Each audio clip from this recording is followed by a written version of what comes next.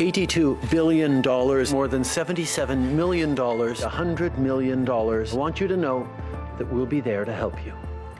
The announcement started in March, millions and billions of dollars at a time. Money first to help workers suddenly out of a job and businesses not allowed to open. The Canada Emergency Response Benefit will provide $2,000 a month. We're facilitating a wage subsidy up to 75%. Then came $9 billion to help post-secondary students, $2.5 billion for seniors, and money for farmers. $125 million National Agri-Recovery Initiative. All of it adding up to a staggering total, more than $150 billion and counting. So the question, of course, are these measures helping Canadians? Is this enough? Nym Calvez was laid off from her job as a hotel attendant, and she joins me now from Surrey, British Columbia. Good to see you, Nym. Hi, Rosemary. Thanks for having me. So you were laid off, not surprisingly, as hotels and the tourism sector closed down. What have you done to help yourself, and how has the government helped you?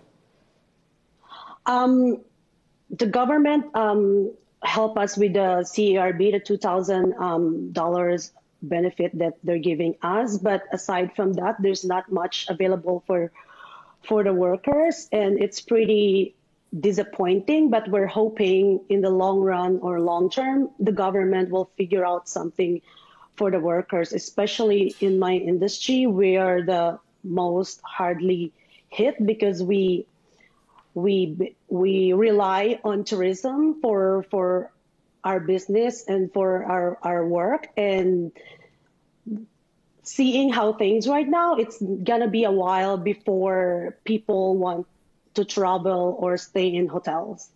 Well, and I think your issue is more complicated because the $2,000 is not just helping you, it's also helping your daughter who is in the Philippines. Is that right?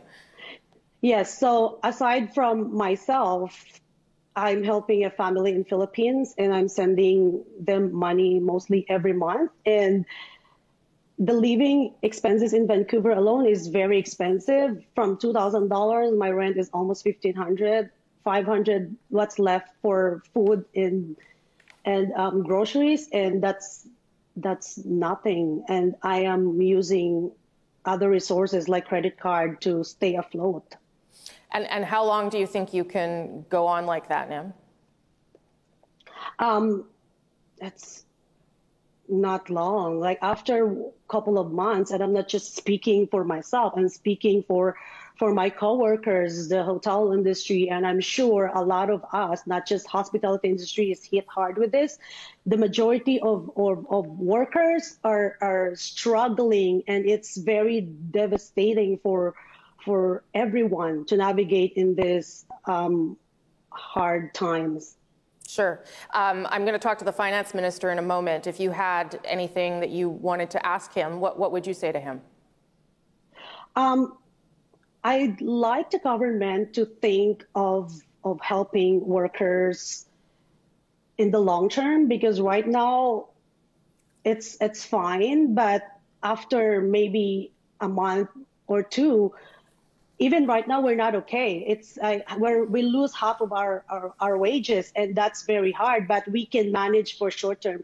Long term, we need the government to think about how are we gonna survive as an industry. As I've said, like, we rely on tourism, and it's gonna be a while before it's gonna come back. Who knows if we're gonna come back this year? We're thinking more likely it's gonna take us 18 to 24 months to recover. And losing our job, we also lose our health benefits, and our right to return to work is in jeopardy as well. So we're not just looking at financially, but we are looking with a big picture and our future.